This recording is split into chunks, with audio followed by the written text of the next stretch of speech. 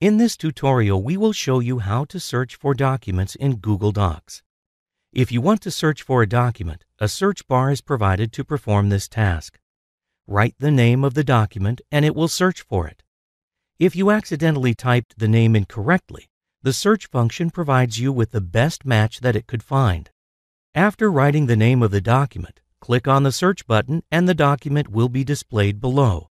You can add various tags to your searches. In the search box, click on the arrow to open the advanced search option.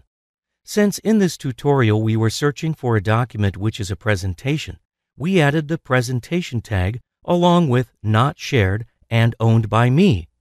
These filters help refine your search results. After tagging the search filters, write the word that was used in the document and the document containing that word will be displayed.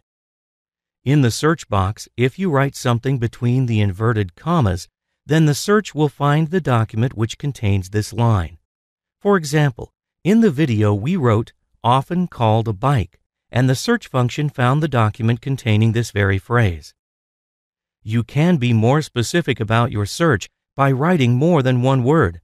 Separate the words by using "or" in between them, and the document which contains those two words will appear in the search results.